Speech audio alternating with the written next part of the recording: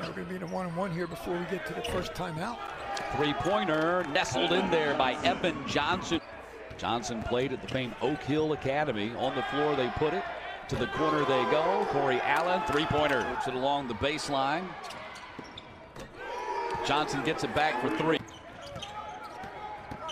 Arkansas State's played man-to-man the whole half so far. Oh, that's a tough shot. Battling for position for the rebound. Roberts, oh man, downtown Pensacola right there. Inside, Nsoseme.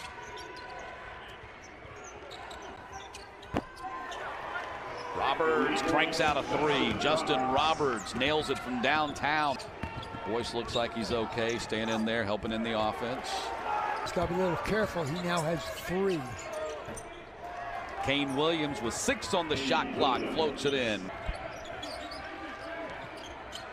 Who's going to be the playmaker? Jalen Thomas.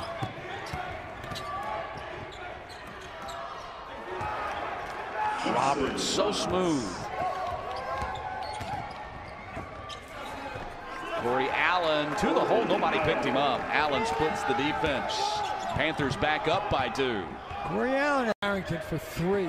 Second three-point bucket of the game for him. Put the Red Wolves on top by 1.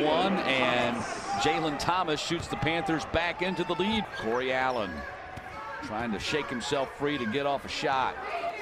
Steps inside the defender and banked it in. 3 consecutive free throws for Nsoseme to put the Panthers on top by 1.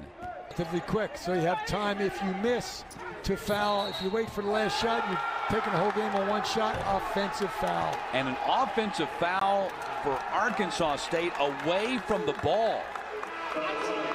Farrington fires the 3, hits the rim, tipped up, saved by the Red Wolves, takes it back up, and Georgia State has survived Arkansas State and moves on to the Sun Belt semifinals with a 71-68 win.